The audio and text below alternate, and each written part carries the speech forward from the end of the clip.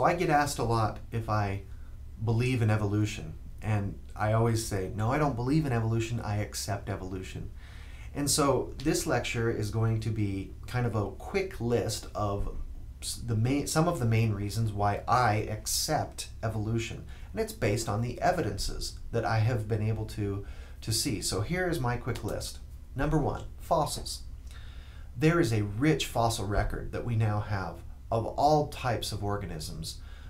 Now, not all organisms fossilize, but those that do, we have a very rich fossil record for those types of organisms. And you can go to an area of the world and find the more ancient fossils lower in the rock layers, and the more recent fossils in the top layers. And as you do this, you can see these transitionary forms in many lineages. One real classic example is we've been able to find the transitionary forms from dinosaurs to birds in a fossil, for example, like Archaeopteryx, and there are many others. Number two, biogeography. There are patterns that we see on this planet that organisms that are geographically connected or live more closely to one another geographically tend to be more similar. So, we can see this if we look at island groups like the finches, the Darwin's finches on Galapagos, and how they're closely related to each other, and then they're most closely related to finches from South America. Or we can also look at, for example, giraffes in Africa. And you can see that the different giraffes that have the most similar coat pattern are also the giraffes that are most closely related based on all of their genetics, and they're the ones that live geographically next to each other as well. Number three, comparative anatomy and homology. Homology is defined as similarity in a feature or a structure or something that is due to common ancestry, because similarity could also be due to convergent evolution, right? The fact that you have a marsupial mole and a placental mole is an example of convergent evolution, because the marsupial mole is more closely related to a kangaroo than it is to the placental mole. But when things are similar and that similarity is due to common ancestry, we call that as a homology, or being homologous. So here's a great example of homologous structures. If you look at the forearm of all of these vertebrates, you see that the arrangement is exactly the same. A humerus, an ulna and radius. Sometimes they're fused together, like for example in the whale, there's a fusion between the ulna and the radius. And sometimes there might be a slight change in the reduction of the number of digits, but the overall pattern is the same. How do you explain that? Well, all of these organisms could come from a common ancestor and then evolved into each of the different forms.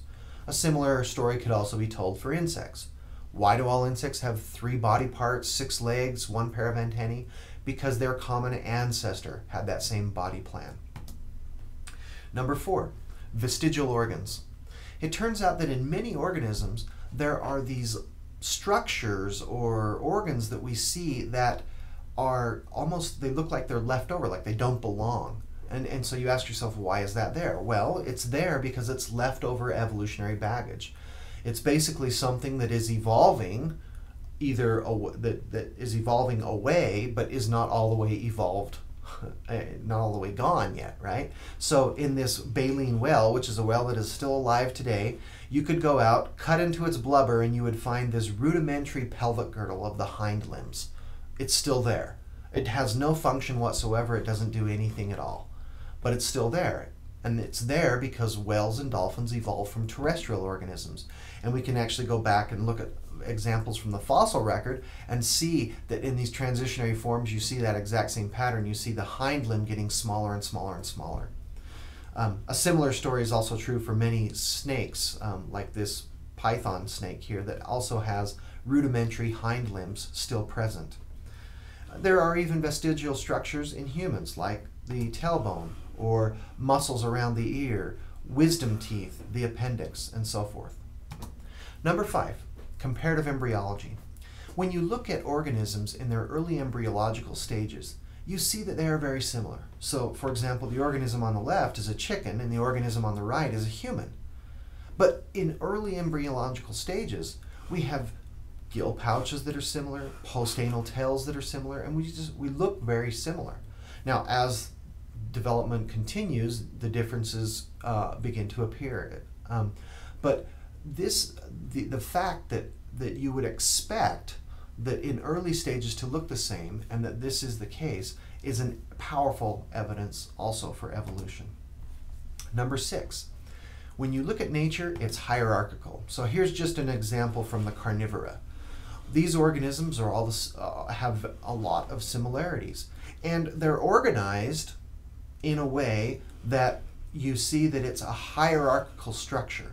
Now, this is the best way to organize life, is based on hierarchy, and this was done even before evolution was talked about by Darwin. For example, Carl Linnaeus, he's the one that came up with the idea of naming things on a species, genus, family, right? This Linnaean classification system. And it turns out, though, that this also is explained because there was a common ancestor that was a carnivore, and then that diversified into these different lineages that eventually led to all of the species that are alive on the planet today. Number 7, artificial selection.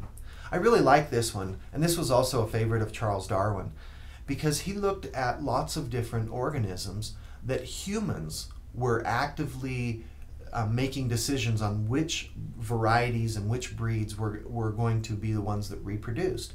And so, for example, back in his day, these types of vegetables were just finished being breeding, in a sense, right? Broccoli, cauliflower, cabbage, kale, and Brussels sprouts all come from an ancestor that's essentially like this. And this is documented. We know that this is what happened because there were farmers who said, I'm going to make a plant that has extremely large flower parts. And so they selectively looked for those flowers in their field that had the biggest flower parts. And those were the ones that they reproduced, not the others. And they would do that over and over and over again each generation until eventually you get cauliflower. Or you look for the plants that have the largest leaves, and you do that over and over and over again until you get cabbage, and so forth. And the same story is true for dogs. What variety of dog do you want? I want one that can hunt. I want one that can get in holes. I want one that runs fast.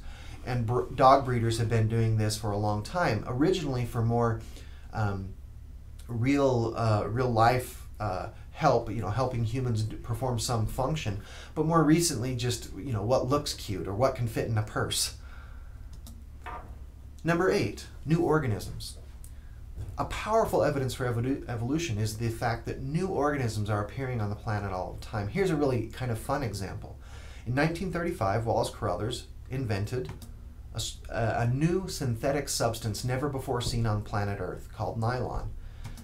And nylon, of course, has been used in different threads and stockings.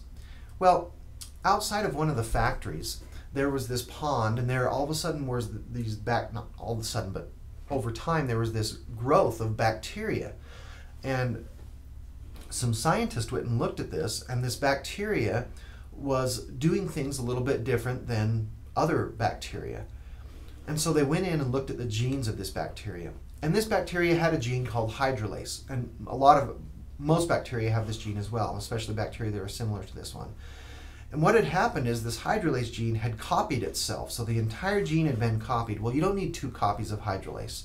And so one copy was free to receive mutations. And as these mutations accumulated, one mutation happened in one strain of these bacteria that actually produced now a new gene that had a new function. It had an enzyme called nylonase, that produced an enzyme called nylonase, that could break down the byproducts of nylon. Well, nylon's never been on the planet until that 1935.